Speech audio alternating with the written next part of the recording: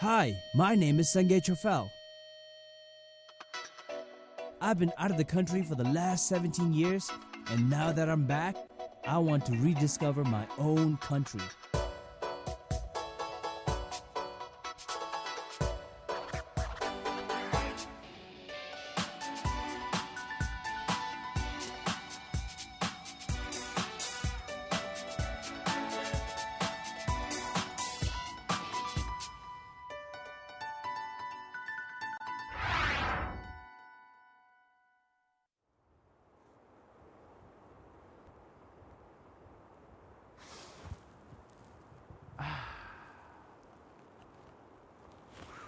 That's the air of Lhuenste, the place where I was born. And I'm finally visiting my own Dzongkhag after 17 years, and I can't wait to explore Lhuenste. Welcome back to another episode of NAZHOEN Express Travelogue.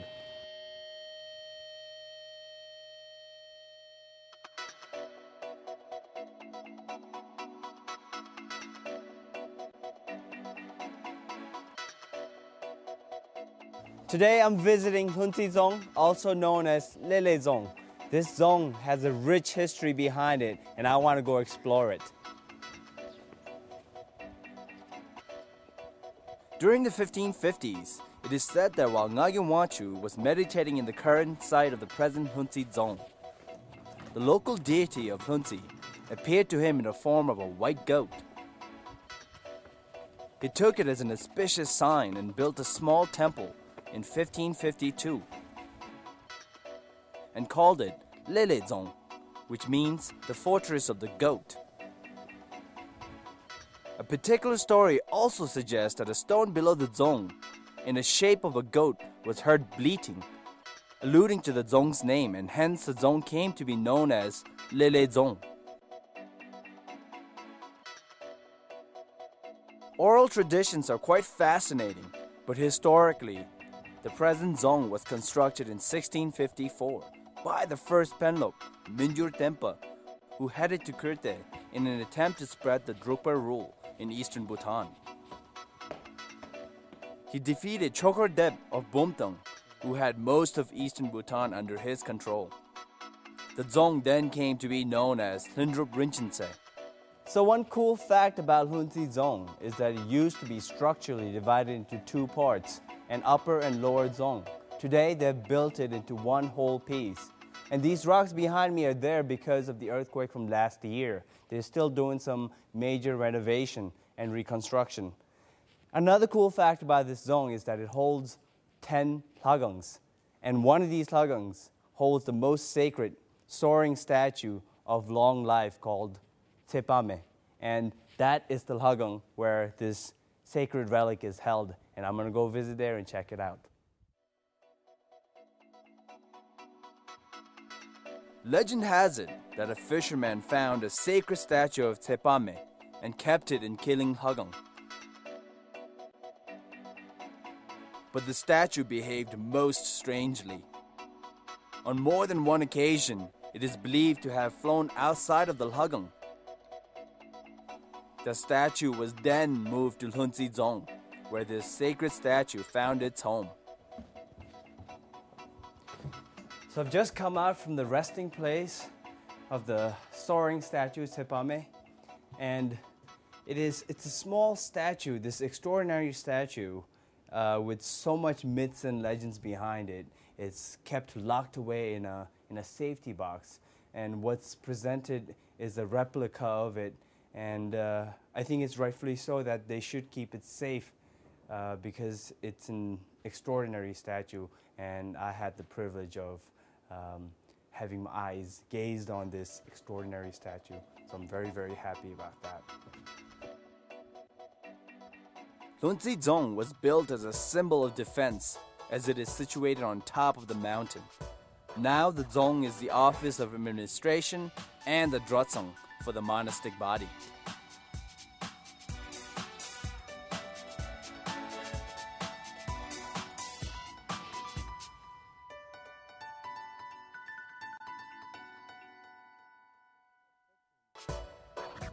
Today I'm at Puyum Higher Secondary School, now changed to Lhuenste Higher Secondary School, And there's a bunch of students here, and I want to ask them what's so special about Lhuenste. So come on. So, what's so special about Lhuenste? Tell me about Lhuenste. What's there to see? And is there some sacred place, something special, a special village maybe? In our Lhuenste there is many villages, and in their village there are many.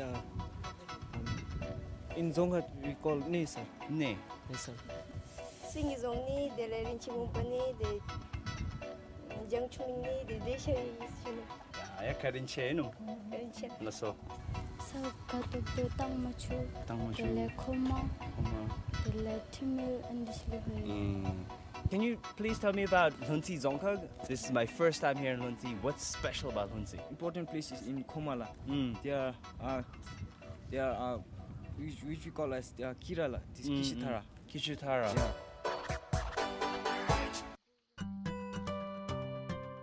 Lhuenste Zonghut is comprised of 8 guilds, with majority of the people speaking the language of Kurtep. Other languages such as Zala and Chechengacha, a sister language to Dzongkha, is also spoken. Lhuenste, like most of the eastern districts, is completely influenced by Guru Rinpoche. His influence is seen as far as Sangye to pretty much every nooks and corners of Lhuenste. So the great Guru Rinpoche has his influence all over Bhutan. And today I'm here in Takila, Lhuenste, where it's the home of the biggest statue of Guru Rinpoche. And his influence are seen everywhere, and Lhuenste is one of those places.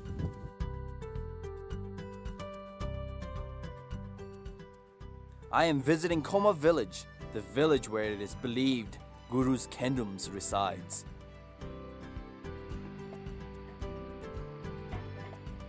I've just entered the gates leading to the village of Koma, and what Koma is known for is Kishutara, a traditional, very detailed kira, which is supposed to be really, really beautiful. So let's go check it out.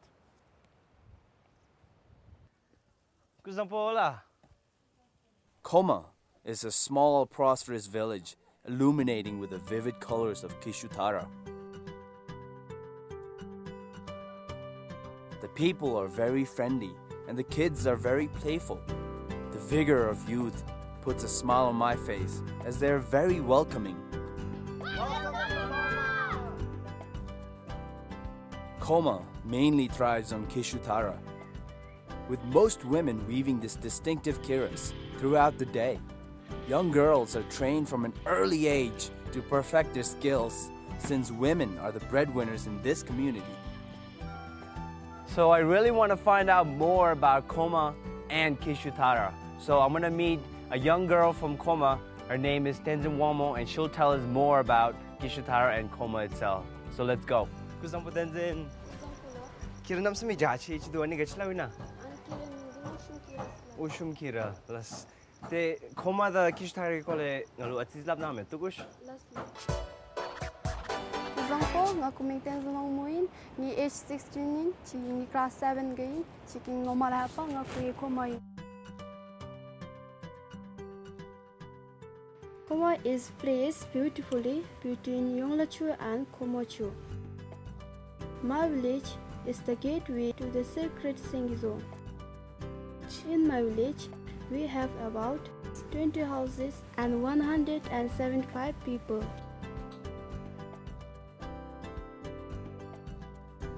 The people in my village are hardworking, kind and helpful to each other. Koma was actually named as Komo because a long time ago, when Guru Rinpoche was meditating around here, he saw a beautiful girl and took her as his kondom, saying, "Ngalu koi mochi tu," coining the word Komo. It is still believed that there is always one woman from Koma who is a true kondom. While hagang namin show Sangye next chatala, sinapo dirab gapa kai Guru Rinpoche gapa oya kai meditate pe shupoi chi Guru Rinpoche bese Komo nasina walai. My small village is famous for its beautiful Kishutara. It is an old tradition passed on from our ancestors. Ni kan thik mala ning get kara kuchu chicken kan thik kan ge thik talamin ngam nala kan thik kan rokam pura chinga tangle apa maitun budala. My mother tells me that Kishithara started becoming popular around the 1980s. Mapangi Kishithara thik mala shinta chinara ngai same nili doctor be mala ko semne ko debesnene ngai mla migam pole chame te help me manis. I love my village more than anything else in the world because I was born here. I have all my friends and family here, and the people in my village are simple.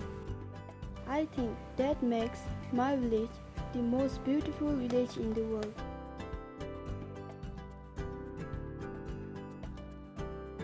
Wow, it's awesome how the women in Koma weave Kishithara because the design is so intricate. It's beautiful. Tenzin here, she's been weaving since last summer. It's going to take her about 3 months, only 3 months, to finish this gorgeous, beautiful looking kira. I wish her all the luck. This is going to be a wonderful thing. Koma is so beautiful. I'm so happy that I came to Koma. Las Tenzin, na yasme tugush.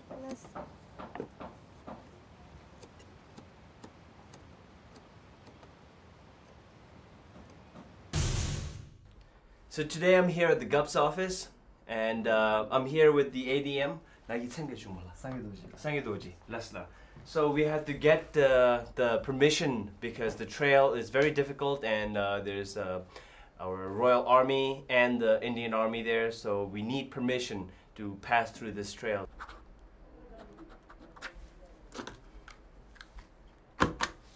So I got my permission, I have my guide, and let's go to the Lion's Fortress because it's a long way there, so let's get out of here.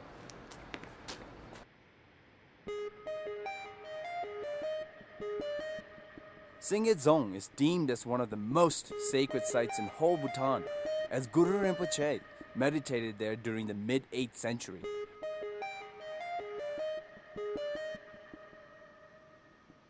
Sangye Dzong, or the Lion's Fortress, is a 3-day walk from Koma. It is situated at more than 3,000 meters above sea level. It is called the Lion's Fortress because the very mountain where the main Lhagang lies is in the shape of a lion.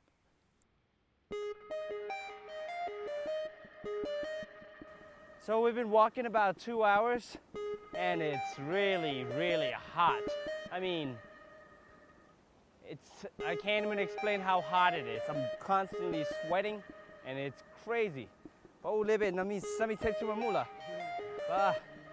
Today is the first day of my journey, or rather my pilgrimage to Sangye Dzong.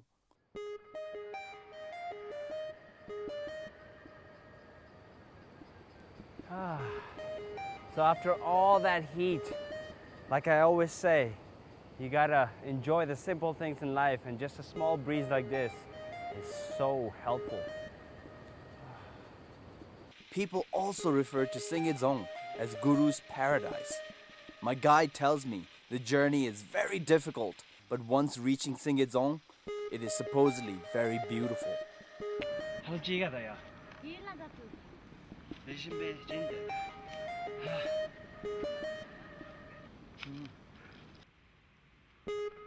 The first day's journey will take me to a place called Komagang. It's about 9 hours walk. My guide, who's a messenger for the Lama, usually does this trek in about 4 hours. Talk about a speedy messenger, huh? He walks in such a fast pace, I'm usually left behind, though I tried my best to keep up.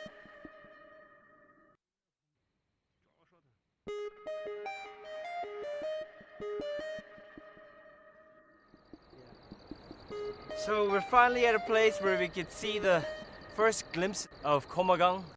You can see a small house there. It's probably going to be about an hour to get there. So let's get going because it's about to get dark. It might even rain. So let's go. The first day's walk took us longer than anticipated. By the time we reached Komagang, it had become night. But luckily, it's a tradition to stay with the family of our horsemen, who were very hospitable. So I'm in Komagang. I'm here with Mr. Ugen, and what they do here in the village is the village mainly survives on maize, bamboo products, and the women here they sometimes weave kiras.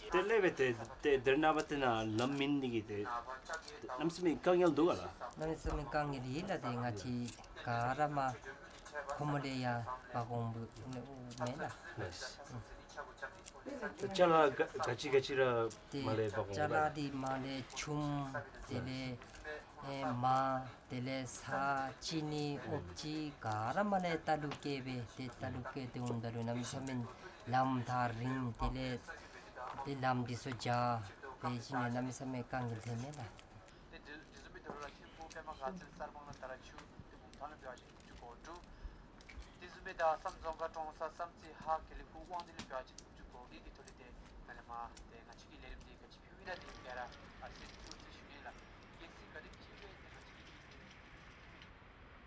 The morning in Komagang reveals such a beautiful village. This village is the last proper village in our trek to Sangye Choiphel. Almost all the people from Komagang earn their extra money from hiring horses to and back from Sangye Choiphel. As my horseman starts gearing up, I say to myself, it's a good thing I had a good night's sleep. So it's the second day of trek to Sangye Choiphel, and this trek is a bit shorter than the first day, but this trek is a lot more treacherous, it's a lot muddier.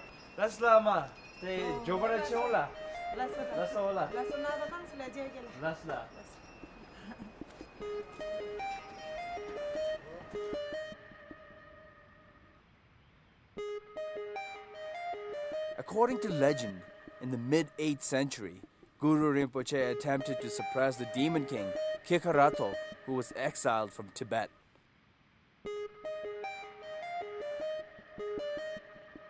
The demon king escaped the wrath of Guru Rinpoche and moved to Kempajong, where he supposedly established his demon kingdom.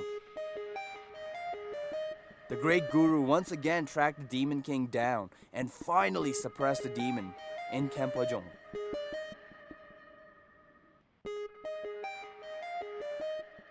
Guru Rinpoche then traveled to Sangye Choiphel for a deep meditation, accompanied by his beloved Khandum Yishe Tsogel.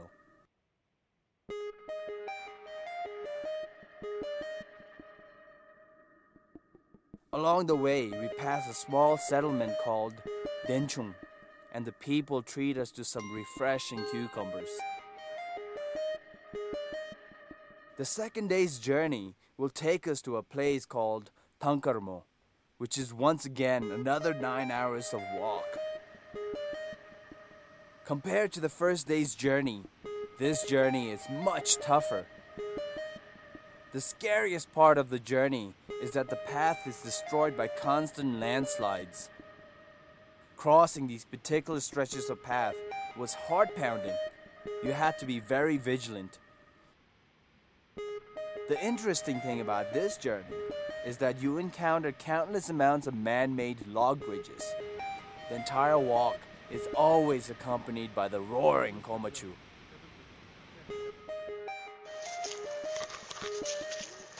Started to rain, and it's miserable.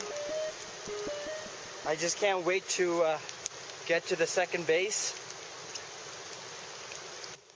Because we were traveling during the wrong season, if the leeches didn't get you, it was the path that literally wore you out. We had to literally jump from rock to rock in order to avoid the mud. At times, it was much easier just to dive right into the mud without a care in the world. So I'm finally here at the second base. It's taken us a whole day. I am dead tired, covered with mud, My socks are soaking wet. All I want to do is go to sleep.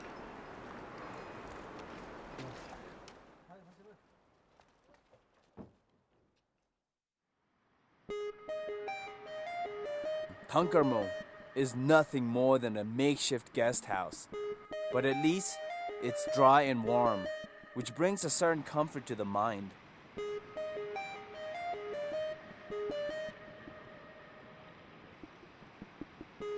So I'm here at Tangkarmo, our second base camp. Last night, couldn't see anything. It was just rainy, muddy, and cold. It's still the same in the morning, but now that I'm seeing it, it's really, really beautiful. Today is the final journey to Sangye Choiphel.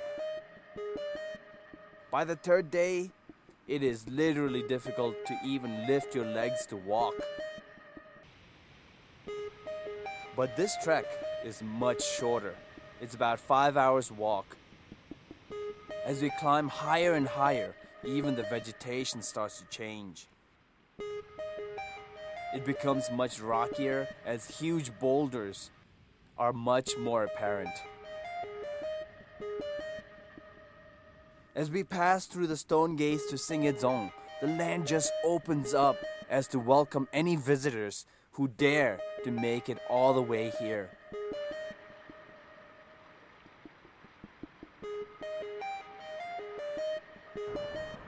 So, after all that trekking, we finally get to see the first glimpse of Sangye Choiphel. And it's beautiful.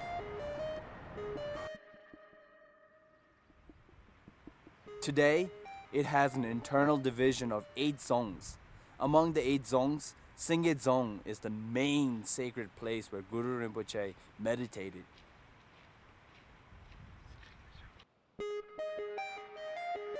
The area where Sangye Choiphel is located is truly comparable to a paradise.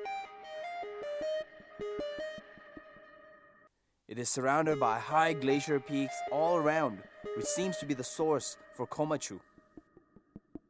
To my surprise, the 8 zongs that make up this location are actually mountains and caves, with the exception of Sangye Choiphel and Gawazong, which have been constructed with hugungs. I'm meeting up with a caretaker who will tell me more on the sacred sites and especially about Sangye Choiphel.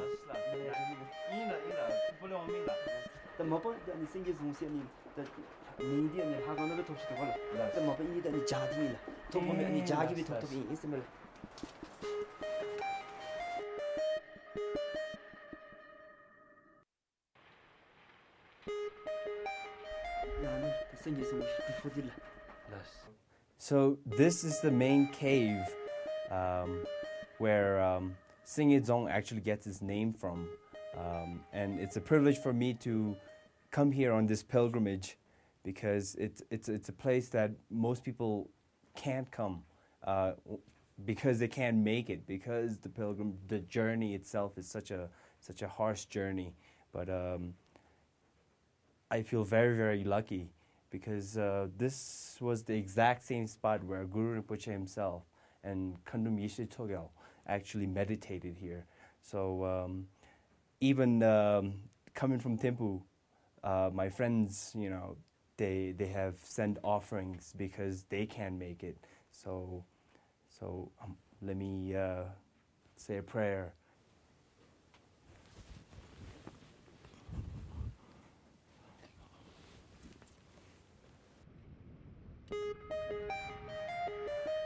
I feel very blessed to have been in the very cave where Guru Rinpoche and Kandum Yeshe Togel actually meditated during the 8th century. It is a remarkable feeling.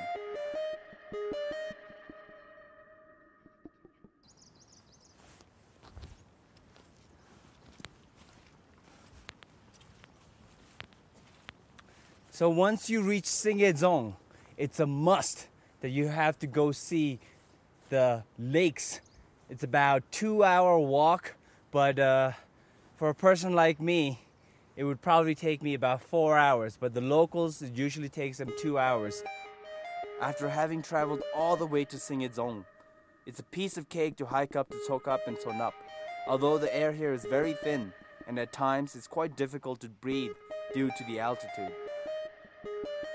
You must make sure to take it slow or suffer the wrath of altitude sickness.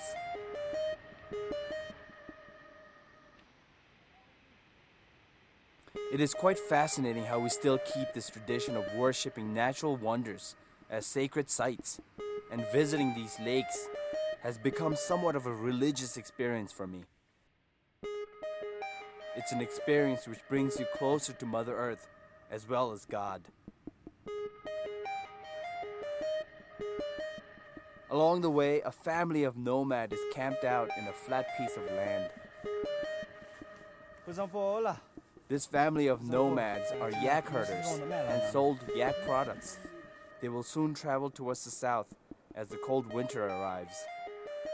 My gratitude to the family for welcoming a complete stranger for a hot cup of tea.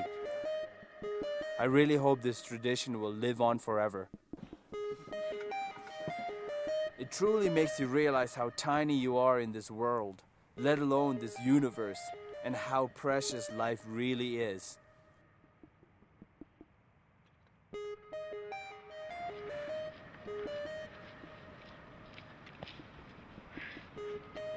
Finally made it. Finally made it. This is the first lake. It's the Black Lake. And it looks gorgeous.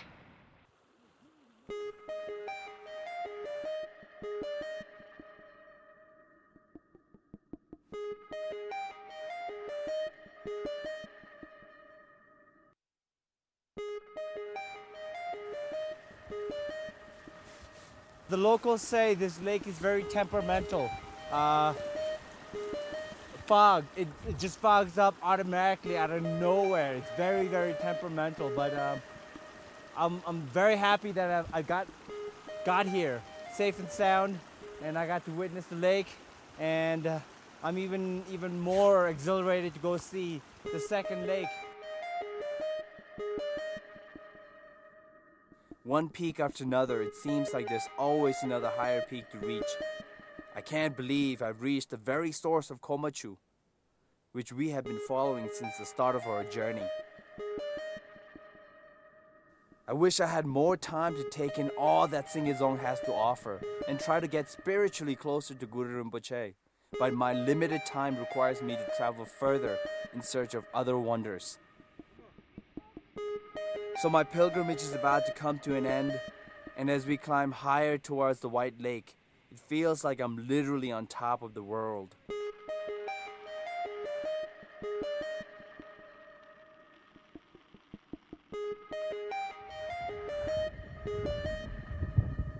So that lake right behind me is the White Lake, and if you thought the Black Lake was temperamental, this lake is even more temperamental because it's raining now, and it's miserable, really. It's cold, rainy, and it might even snow. But the journey up to the White Lake was definitely worth it. Though the entire trek was unbelievably difficult, as my pilgrimage ends here by the White Lake, I am saddened in the thought of leaving this uncanny holy place, and I know deep down in my heart that I will probably never make it back again.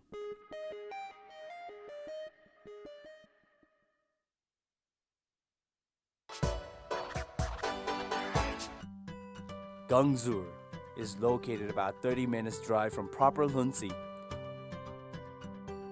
It is a small, peaceful village situated literally on the side of a mountain, with a handful of houses and green rice paddies which flutters in the winds.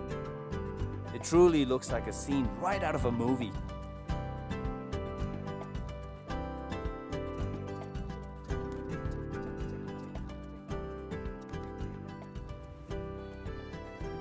I'm in the village of Gangzur, and what Gangzur is famous for is for its earthenware.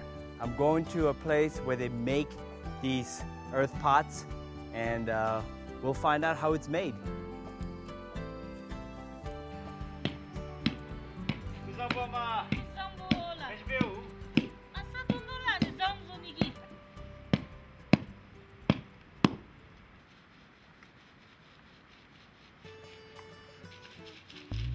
earthenware, or sazam, is a dying art. Today, few remaining women here in Gyeongsu actually still practice this particular art.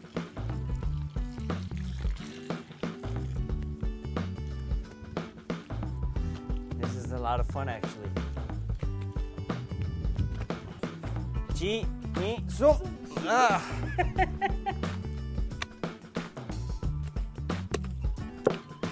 So, I'm feeling this clay here, and it's much more finer and softer now, and that's the reason they pound the clay to make it soft and fine. And this is almost to a point where you can shape it the way you want it. This art of making pot is practically their livelihood. As a result of the help from Tariana, this art of making pots is heading in a strong path to recovery. It is amazing how these women makes it look so easy and perfect with their hands. They make about 30 pots every day and 7 different types of pots.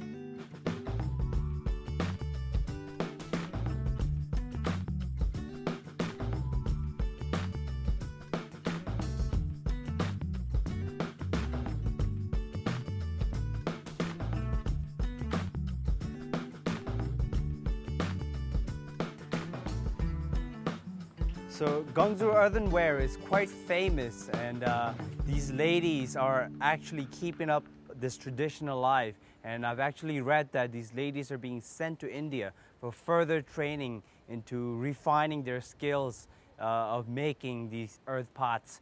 And I wish them all the best. Karinchela. Lasola.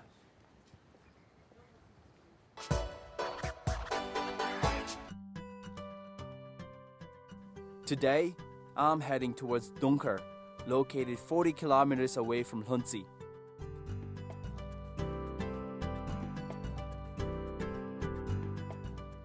Dongker is the home to Dongker Palace. This is the place where Jigme Namgyal, the father of our first king, was born. But my true destination is Tinpe, or Taling, which is a few kilometers away from Dongker Palace.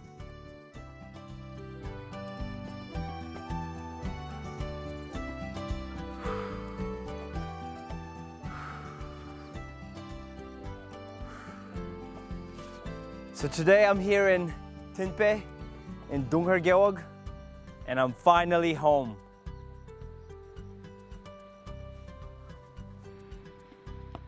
This is the place where I was born. Unfortunately, I don't have any memory of Taling at all, but I can't wait to revisit my roots.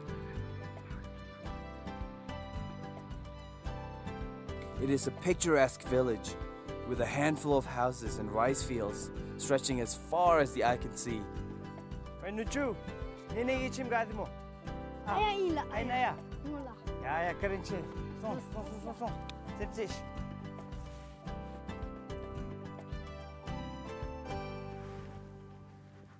So it's my last day here in Lhuenste, and Lhuenste Dzongkhag. It's beautiful. It's an awesome Dzongkhag, and it's my Dzongkhag.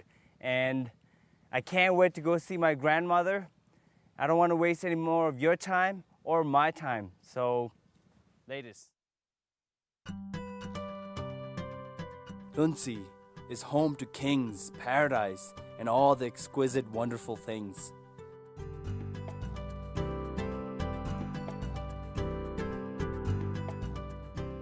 The very mountain roars with the impending thunder of Guru's supremacy.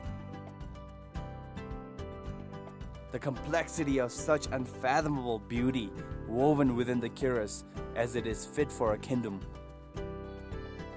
Mysterious natural wonders literally on top of the world.